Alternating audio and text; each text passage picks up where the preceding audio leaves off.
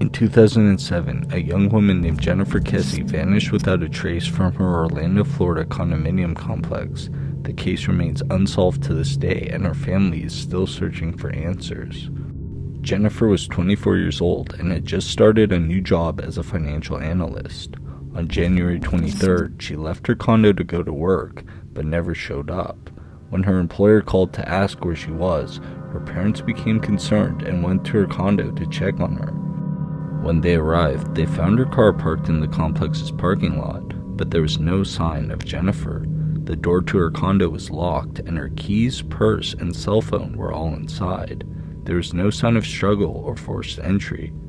Over the following days and weeks, police searched the area and interviewed dozens of people, but no solid leads ever emerged. They did find security footage from the complex's parking lot, which showed an unidentified person parking Jennifer's car and walking away, but the footage was too grainy and didn't provide any clues to the person's identity. Jennifer's family has continued to search for answers, even hiring a private investigator to assist in the case. Despite their efforts, Jennifer's disappearance remains a mystery.